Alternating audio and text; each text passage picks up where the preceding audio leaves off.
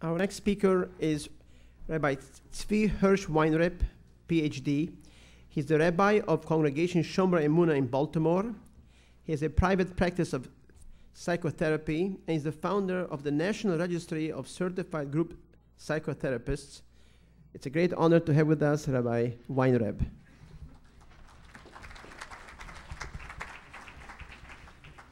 Thank you.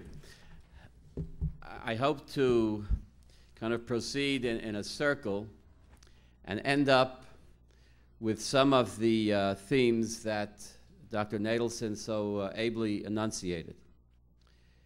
Themes related to transgression of professional boundaries, and specifically those that are of a sexual nature. But I hope to look together with you not just at the profession of medicine, and more specifically psychiatry and psychotherapy, but also at the profession of clergy, and more specifically at the rabbinate. Because I'm afraid to say that rabbis too are often guilty, or sometimes guilty, of boundary violations. But I'd like to begin this circle by providing you with a philosophical framework, a Jewish philosophical framework for looking at questions of ethics in general, and specifically at this extremely important topic of professional boundaries. Now, the framework I'm going to give you is not the only framework from which to look at ethical questions, but it is a supplemental framework to a lot of what you've been hearing so far and will hear more about at this conference. Because most of what's been discussed here heretofore are ethical frameworks drawn from our tradition, from the halachic tradition, that tell people what to do in specific situations, what to do in times of crises, in times of problems, in times when one is put to ethical tests. But there's another vantage point from which to look at the ethical dilemmas which we face. And that is not what should I do, but rather, who am I? Who am I?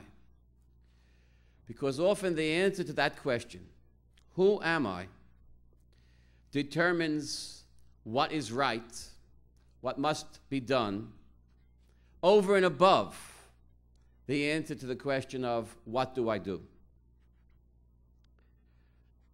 Often one has to ask the question, not is this right or wrong, but is this right or wrong for me, given who I am, given the role that I am playing at this particular moment in society, given the status that I have in my social surround.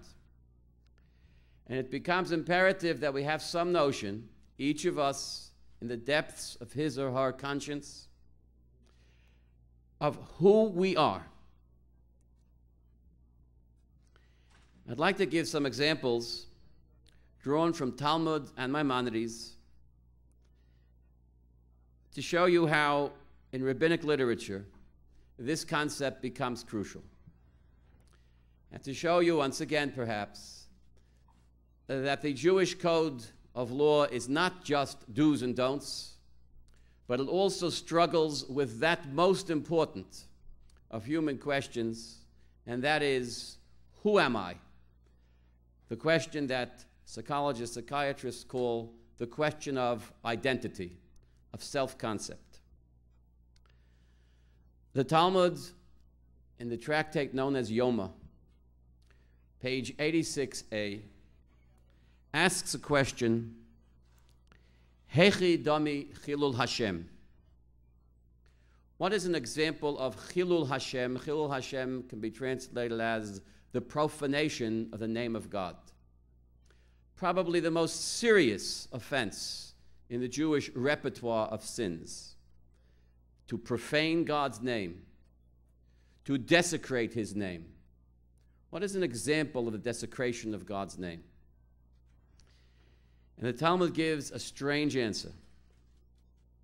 The desecration of God's name is not standing on a platform and blaspheming, has nothing to do with defaming the name of God, perhaps by writing the name God and erasing it.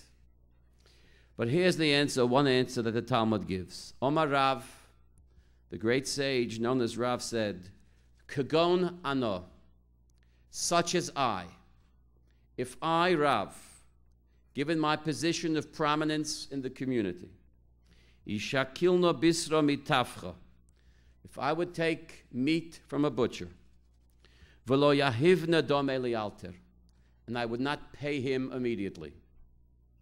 He's done nothing wrong. The butcher is certainly willing to take Rav's credit, to let Rav pay his bill a week from now, a month from now. But if Rav were to enter a butcher store and not pay cash on the line for the meat he was getting, this would be Chilul Hashem. The key words, Kagon ano, such as I. Rav realized that given his status in the community, his standards of conduct were different, higher than for the average person. In terms of right or wrong, do's or don'ts, there's nothing wrong with taking meat from a butcher who's willing to extend you credit and saying, I'll pay you tomorrow, I'll pay you at the end of the month. But Rav had to hold himself to a higher standard because of Kagon ano, such as I. I have a different standard. My professional status is of a leader in the Jewish community, and therefore a higher standard is expected of me.